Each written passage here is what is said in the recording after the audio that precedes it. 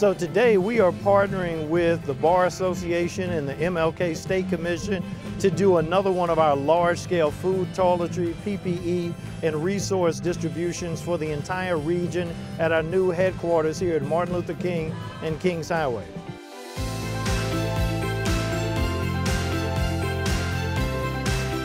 So when you look at Dr. King, what he stood for, what he lived for, and what he died for, fighting for people to have a living wage, fighting for them to have dignity, fighting for them to be a man. What it shows is that that legacy has sadly not been fulfilled completely. So here we are again, trying to make sure that we do as much as we can for as many as we can, for as long as we can to get through this pandemic. Dr. King has done a lot for the African American community. He's one of the reasons that I'm standing here before you right now. So there's no better way to observe this day than to give back in his honor.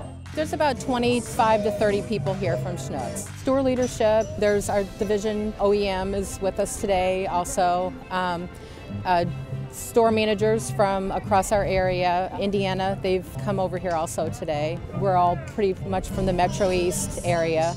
Everyone should help out and volunteer in some way. It makes you feel good to help other people. I want to be able to just participate and see that what we're doing on behalf of the Urban League shows in those families that are in the vehicles that will be coming through today, showing their appreciation. So that's what makes us feel good when we're doing a very little part to take care of their families. I like the fact that Schnucks is a neighborhood market and they are very embedded in the United Way and everything else that they do to give back to the community, of course with the Urban League. And I'm just proud to be able to represent Schnucks in such a honorable fashion. So the Urban League and Schnucks have a long-standing, many-decade relationship that spans since I have been involved. So I joined the Urban League 34 years ago as a member, and Schnucks was involved then.